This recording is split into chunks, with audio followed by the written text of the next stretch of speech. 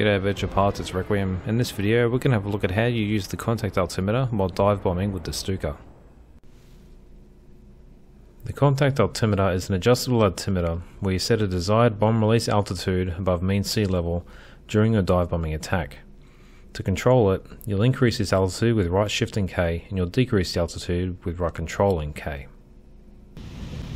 During the attack, when you're 250 meters above the set release altitude, a horn will begin sounding, and then when you reach the release altitude it will stop. This is your cue to release the bombs. Then once you release the bombs, the automatic recovery system will kick in and you can recover from the dive.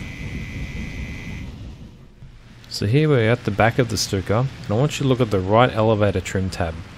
When we engage the dive brakes, it's going to control this tab to deflect, and it's going to cause the nose to go over. But you'll notice that the left elevator trim tab isn't even changed. That's because this will stay in control of the pilot the whole time.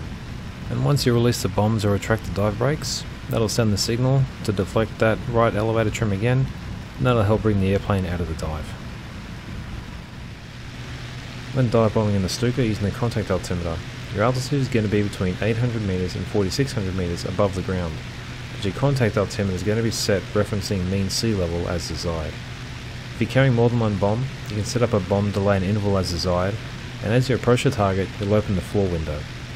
Then you'll close the oil and water radiators, and as you pass over the target, you'll bring the throttle back to idle, turn the siren on, and extend the dive brakes. This will initiate the automatic dive system to bunch you over, and you'll finish up in around an 80 to 90 degree dive angle. You'll then place the gun sight on the target, and then you'll hear the horn start sounding when you've got 250 meters above your release altitude. When the horn stops, that's when you release your bombs and begin the recovery from your diving attack.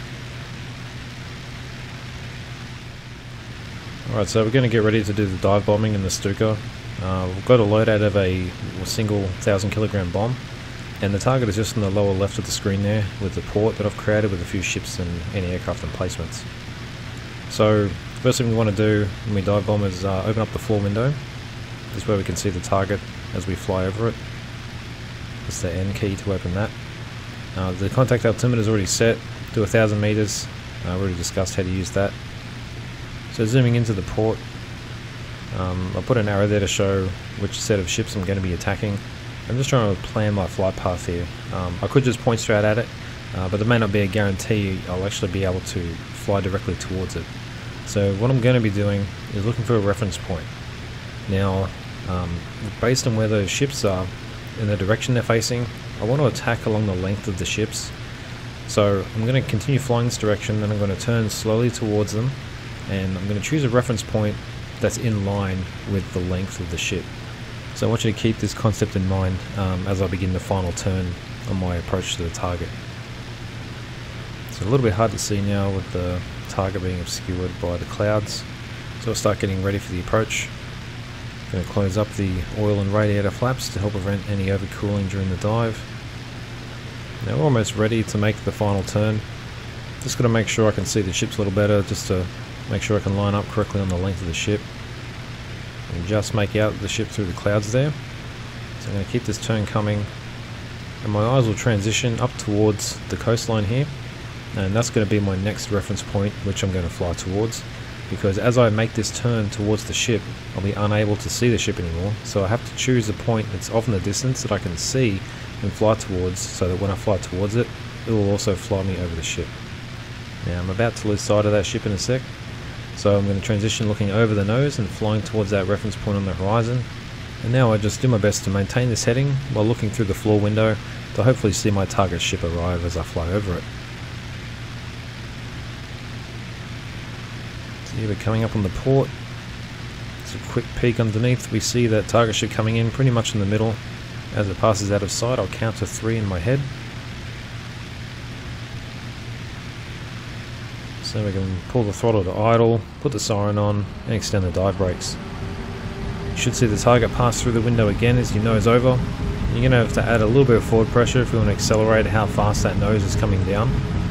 So hopefully when you reach a dive angle between 80 and 90 degrees, the target will be in your gun sight. If it's not, just roll towards it and add some back pressure to correct your course. Then get the gun sight back on. Wait for the horn to start. release the bombs. That causes the automatic recovery system to kick in, so you can help it along by adding some back pressure while retracting your dive brakes and turning the siren off, and keep being evasive on the way out. This way you're not an easy target for the AA to shoot at you. There we see we hit the target. The two hardest parts about this technique are knowing when you're at the right dive angle, which you can get through practice, or you can use the side window. And the second one is being able to make those position adjustments during the dive, which will come with practice as well. So here we see you got the bomb release now. As it falls, we can see that it strikes the ship directly. With enough practice though, you should be able to get to be within 25 meters of your target, and then you'll be doing pretty well. That'll conclude the tutorial video for dive bombing in the Stuka using the contact altimeter. If you enjoyed it, be sure to share with your friends and become a subscriber. And as always, don't forget to fly safe and always check 6.